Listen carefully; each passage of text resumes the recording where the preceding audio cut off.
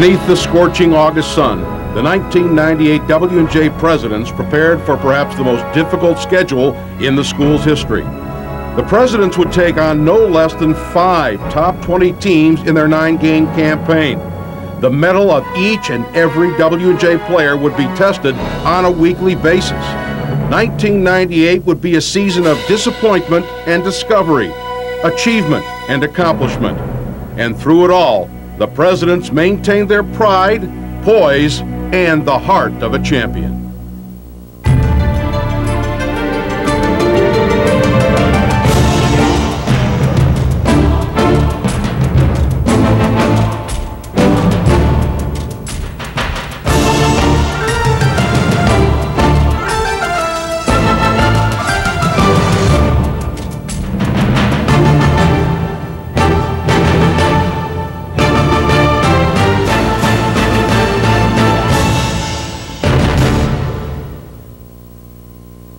The 1998 season was a season filled with great potential, a good young football team with a great deal of talent. We grew as the season progressed. We didn't grow to the extent that we were capable of, but we got a share of a conference championship. We built a foundation for an exciting future, and the development with 19 to 20 starters back and 17 kids who made all conference in some manner, shape, or form indicates the talent, the potential of this group, and the great future that lies ahead. Guys, we're going to be a hell of a football team. You guys have done a great job of leading. Now it starts here. This is where it counts the most, okay? We're going to do a job for you as a coaching staff. You guys be the leaders in this group. Let's have some fun. Let's go. Let's go, baby. Let's go. Come on now. In week 1, W&J's defense took the lead against playoff-tested Emory and Henry. Les Strader's interception return for a touchdown gave the Presidents a narrow 7-0 lead at the half. On offense, the Presidents were able to move the football only to fumble it away in key situations.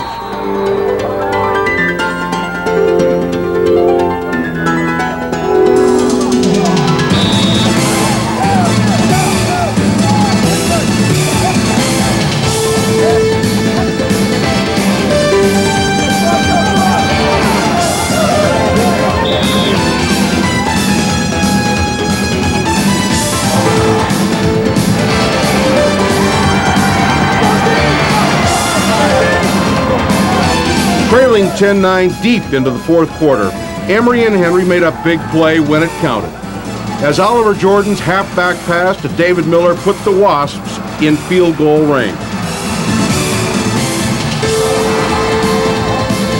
Chris Epperly converted the 31-yarder with seconds left on the clock to give Emory and Henry a dramatic 12-10 win over stunned Washington and Jefferson.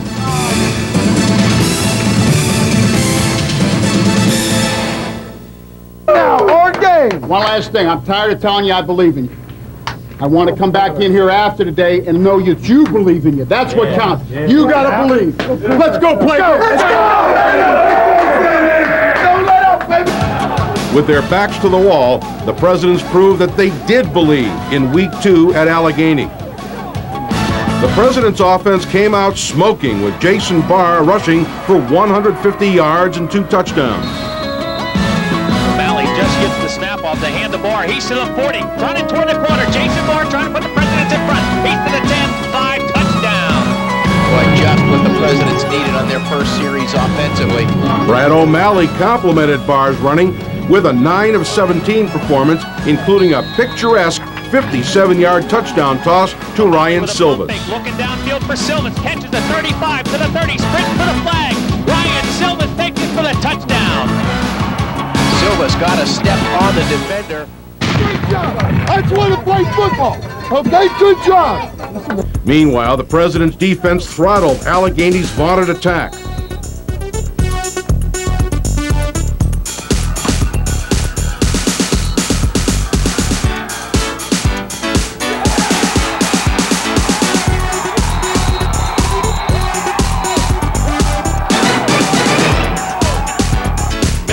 Across the middle, it's intercepted.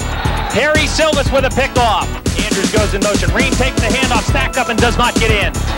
And that will be the ball game because Allegheny is out of timeouts, cannot stop the clock. In the end, the Presidents atoned for their opening game defeat with a resounding 23-14 win over the 5th-ranked team in Division III. A great chance to play, great opportunity, tremendous weather, national game. You couldn't have written a better script. You earned the right to be here. Now let's just go finish the job. Let's go finish the job. Let's go. In Week 3, the Presidents squared off with the top passing attack in the nation, and Hanover and Chris Stormer lived up to the hype. Stormer completed half of his 44 attempts while rushing for 1 touchdown and throwing for 2 more.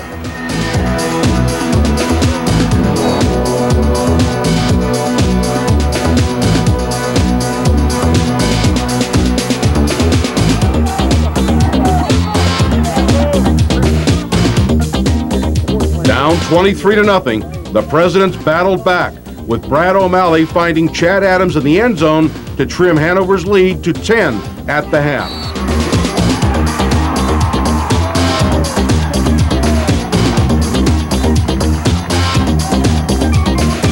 Ryan Silva's catch and run pulled W&J to within striking range, but the complexion of this game turned on the ensuing kickoff. Brian Arthur raced 87 yards to seal the President's fate, propelling Hanover to a 30-20 win over W&J.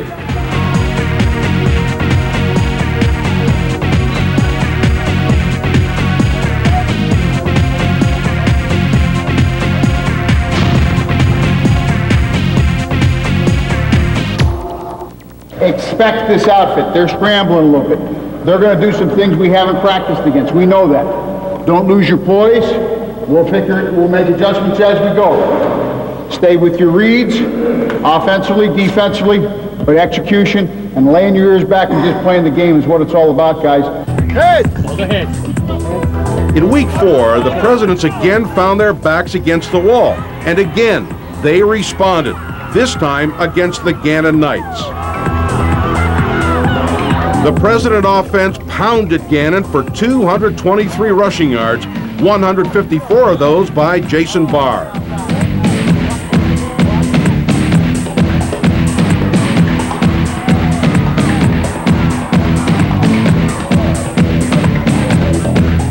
Brad O'Malley completed 16 of 26 passes, including touchdown tosses to Ryan Silvas and Todd Matovich.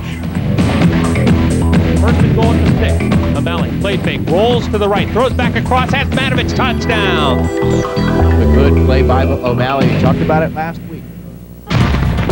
Meanwhile, John Banaszak's defense took control of the line of scrimmage, limiting Gannon to only 5 first downs while forcing 2 turnovers.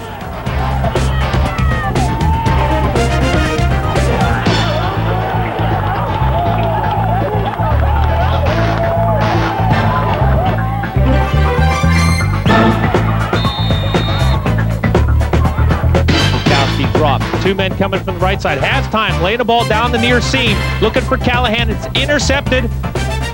Pick off for Owen George, his second of the ball game. I think he might want to play all of his games on this field. The 34-11 win over Gannon put the Presidents back on track, and the W&J defense stood tall in victory. 1998 Washington and Jefferson defense was a defense that gave us everything that they could possibly give.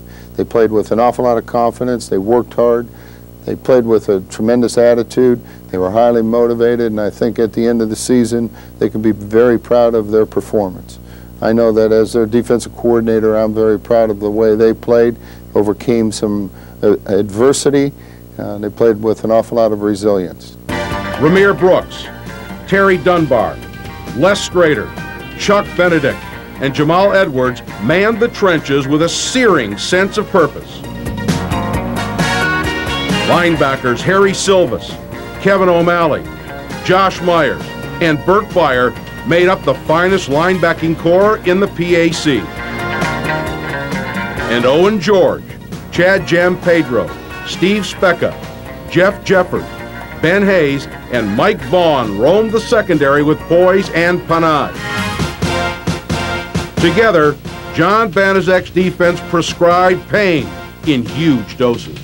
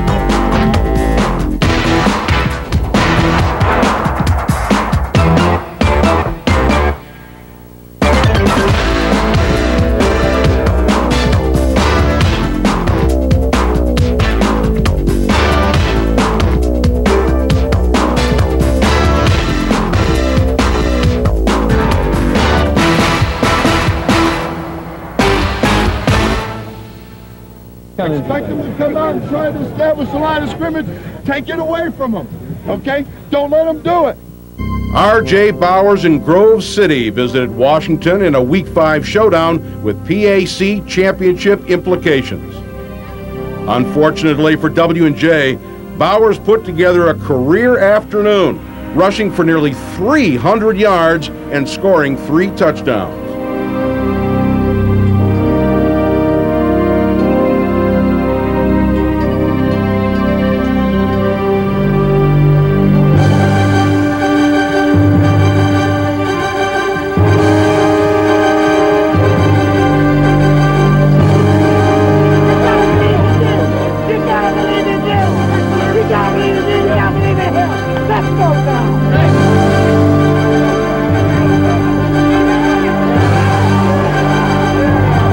Jason Barr's touchdown provided little consolation as the Presidents absorbed a 31-7 loss to Grove City.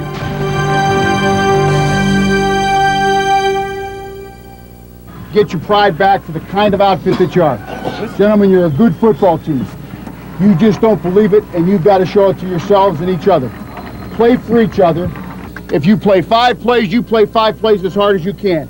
If you play 150 plays, you play 150 plays as hard as you can. That's the only thing you can control. We're going to defer if we get a chance, but whichever way we start the ball, guys, hey, that group goes out and strikes the tempo. But by God, guys, let's get our heads in the game and get our emotions up and have some fun. Let's go! In Week 6 at Bethany, Coach Lockhart again implored his team to believe, and again they responded. The Presidents roll up 431 total yards, far and away their finest output of the season.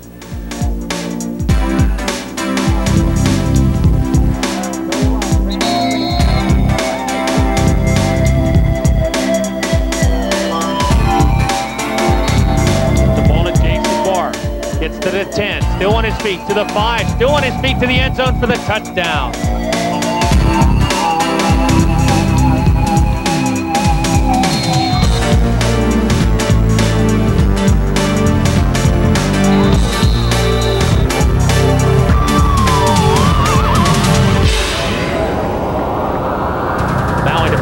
Throws for Armitage on a post touchdown. Just one-on-one coverage out there, and Armitage stepped right inside Williams.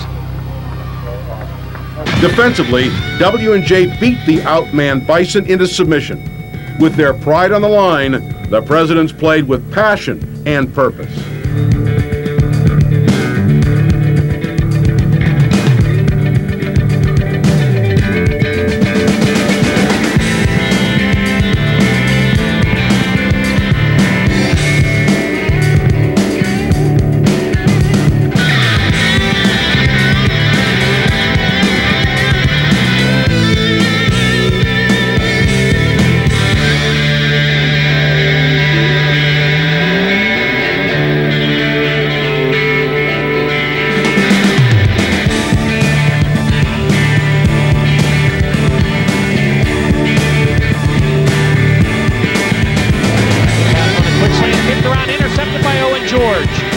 George with the interception out across the 15, the 20, and out to about the 25.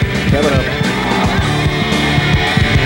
As the sun set on a postcard Saturday afternoon at Bethany, the Presidents had their third win of the season and their confidence restored.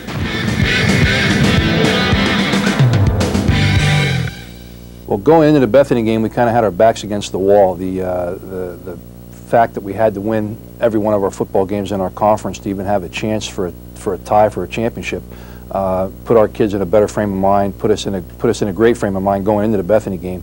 We put everything together. We played well. We played with intensity, and our running game kind of caught up with our passing game at that time. And really, after the Bethany game, we kind of went on a pretty good roll and felt that we were a real good football team.